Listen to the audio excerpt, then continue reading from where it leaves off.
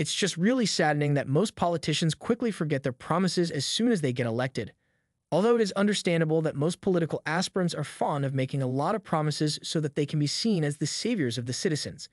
But it still doesn't change the fact that regardless of how many promises a political aspirant made during his electoral campaign, his success would still be judged by the promises he had kept before the expiration of his government. And here is the story of the Trudeau government, which came into power after 9 years of the chickenshit Stephen Harper administration. The emergence of the Trudeau government was widely welcomed as a breath of fresh air by most Canadians, but little did Canadians know that it would mark the beginning of an era that would plunge the whole of Canada into the most troubling and miserable economic condition and fiscal ineptitude that has ever been recorded in more than 3 decades.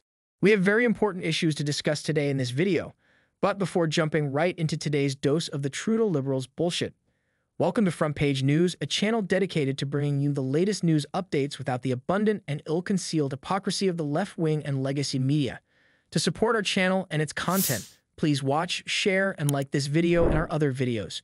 We'd also love to hear from our viewers, so ensure you drop all your comments and observations in the comment section below. During the Liberal Party election campaign in 2015, Justin Trudeau had made nothing less than 353 promises to Canadians, of which economic buoyancy and informed management of Canada's resources were repeatedly mentioned.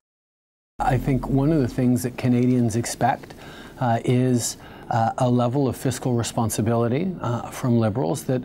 Apparently, the Trudeau Liberal government had pledged to boost the economy, but it only appears to have represented what can be tagged as a dismal leadership and a failed administration to the majority of Canadians.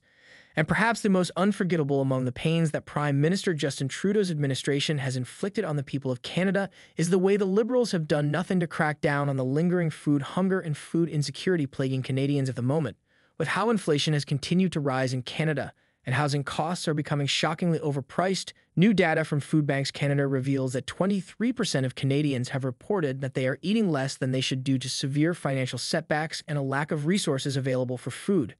At least 1 in every 5 Canadians out there is feeling the painful pangs of hunger due to rising inflation. This has led to a significant increase in the influx of Canadians visiting food banks for the first time in many years, excluding the pandemic period.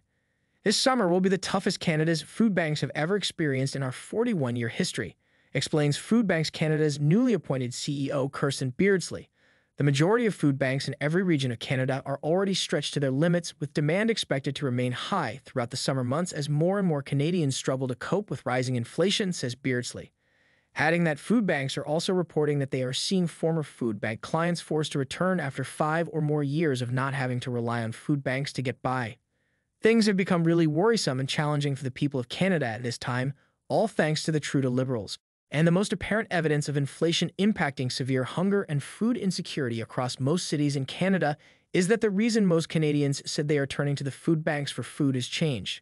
In the past, people mostly turned to food banks during times of job loss or due to lower wages, but as it stands now, more Canadians are running out of money for food because of rising housing, gas, energy, and food costs, and have no other choice but to run to the food banks to avoid starving to death. And the numbers will only continue to rise as more and more Canadians are trapped in the continuous struggle to be able to afford food for themselves and their families.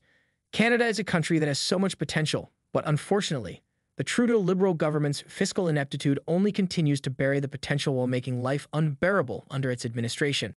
If the Liberals still intend to prove to Canadians that they are still worth anything at all in that, on a large scale, its tenure hasn't been anything but a failed and oppressive government, that it urgently needs to find new longer-term solutions to fight hunger and food insecurity and save the people of Canada. That's it for today, guys. Please share your opinion on possible solutions to the issue of severe hunger and food scarcity in the comments section below.